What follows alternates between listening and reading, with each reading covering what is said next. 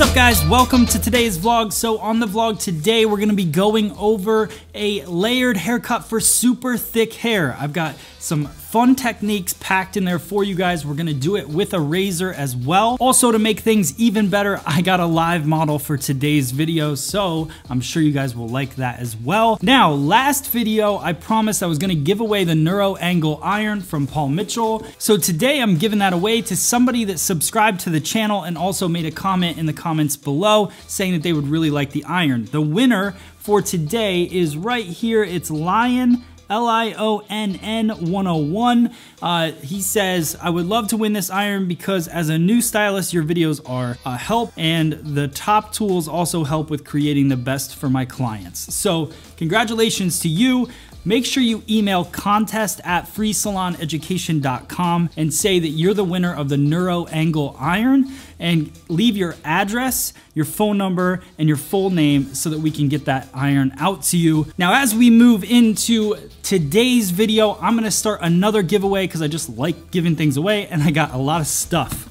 If you can't see, all those boxes back there are full of hair tools and products. So I don't want them anymore. I need to give them away. So here we go. So today, we're gonna start a giveaway. Make sure you subscribe to the channel and also comment below that you would like to win this VibraStraight iron. It's a really cool iron, and we're gonna use it in today's video to finish up the style. So no need to extend this any longer. Let's get started with the step-by-step. Here we go. All right, guys, so this is my model for the day. This is Amy. What we're going to do on her hair, she's got really, really thick hair.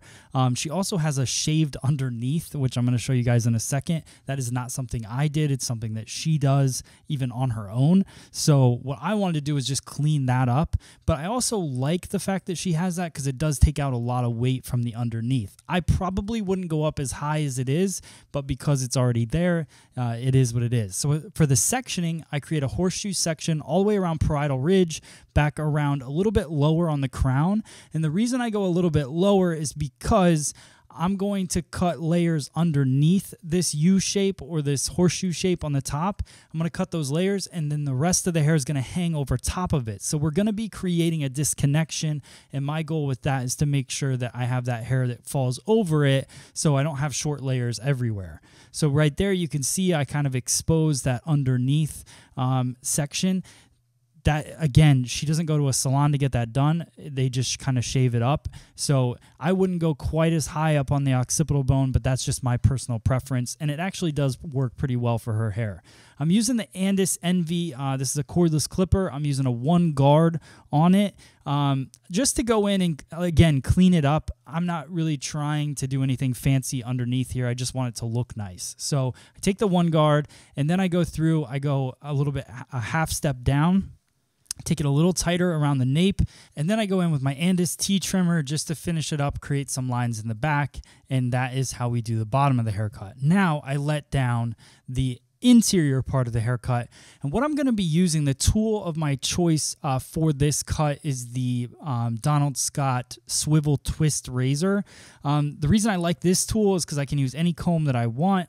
I'm using the YS Park 339 comb to get a nice tight tension, and I like a smaller comb. I also spray all over the head the Donald Scott Prepare, which is it's a liquid tool glide for the razor. It also is pure coconut and sunflower oil, so it gives a nice slip to the hair. It helps keep the hair protected when using it for razor cutting.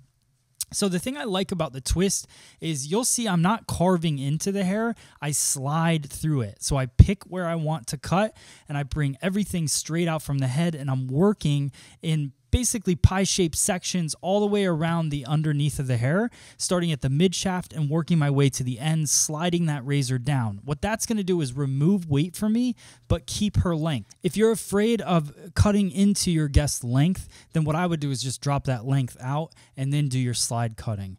For me, I keep the length right at the tip of my finger so I know exactly where it's at. I'm going to continue these pie-shaped sections around the head to the right as well. The only difference is now my my fingers are pointing down. And we've talked about this in many videos, but as I work to the right-hand side of the head, you never want to comb your guide into the new hair. So I'm always combing the new hair towards the guideline. So on the left-hand side, I comb the hair towards the middle, and then on the right-hand side, I'm still combing the hair towards the middle, so I make a shift in my hand position, which keeps me consistent, keeps my sectioning there, and my guideline there as well. So just working my way all the way to the front hairline, and then sliding from mid-shaft to the ends, keeping the length but removing the weight. Now, this is a pretty simple haircut because all I'm going to do is drop down 1/2 of that U shape, and I'm going to do the same thing, sliding.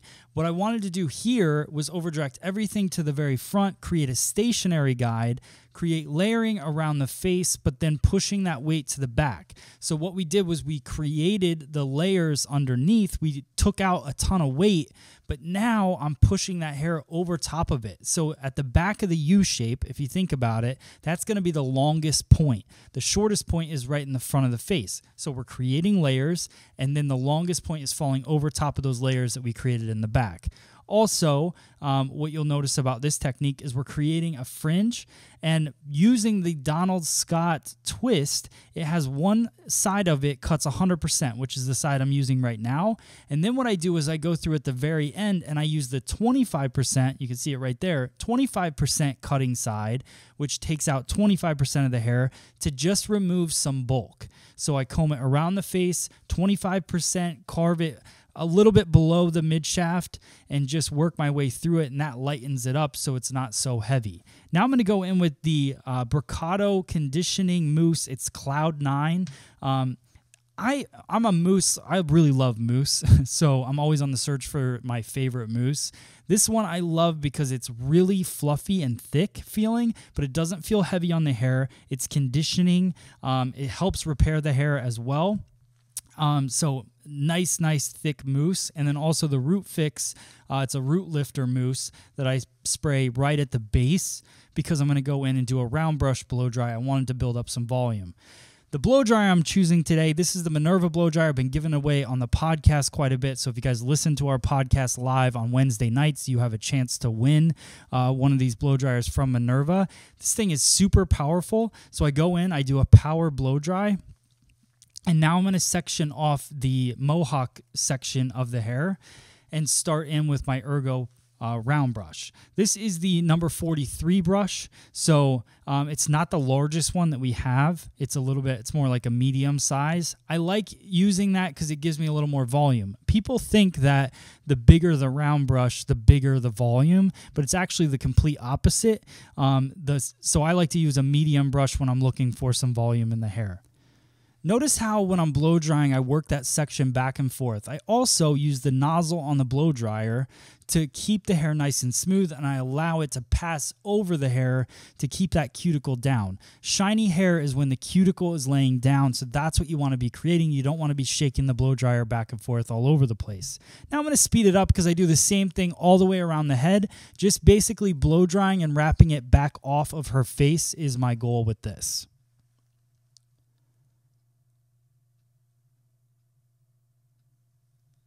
Now, as I move into the top portion, I'm going to take horizontal partings across the top. Let's call it horizontal because it's right in front of me.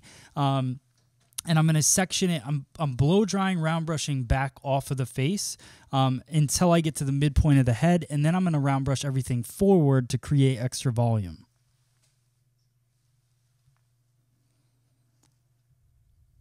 So you can see we're still doing that. They call it the truck and trailer method, I guess. Just working that blow dryer up against the brush. And now I'm blow drying forward, which is going to give me maximum volume right around the front of her head. I didn't need maximum volume in the very back of the head because of the fact that she's got so much thick hair back there. But she likes to wear her hair kind of tossed to either side in the front. That's why we cut it to almost appear like we were going to cut it for a center parting, but I wanted to keep it more symmetrical because she likes to toss it back and forth on both sides. Now to finish it up, this is that VibraStraight iron. This is the giveaway that we're doing. So if you want to win this iron, it is an 1.5 inch iron that vibrates as you smooth it. You can curl with it, smooth, straighten, do whatever you want. The vibration separates the hair as it goes through, so it really allows you to not have as many passes over the hair, so it creates less damage. This one has 2 separate settings, so it's really good. It's a good consumer-based iron. They also have a professional version as well. Then we're going to finish it off with the Bricado Maximum Hold Hairspray. This is basically one of those sprays that will stop a bird in flight, we used to say. It's super firm hold, so I just spray it a little bit just to hold it in place, and you can see all those layers, all the movement that we created in this cut. It looks nice and light, but also still thick and full as well. It's much easier for her to manage. Check out the bottom where that shaved part is. It's nice and airy. It's got a nice textured look to it. So hope you like it. Let me know in the comments below. Thanks for watching. All right, guys, and like always, if you like the video, then make sure you hit the like button below. Subscribe to the channel if you want a chance to win this VibraStraight iron. Also, remember, if you want any of the tools that you saw in this video, we have them all for sale on freesaloneducation.com. And plus, we have a ton more free education videos on our website, so go check it out. Thank you guys so much for watching. I'll see you guys on the next video. Thanks.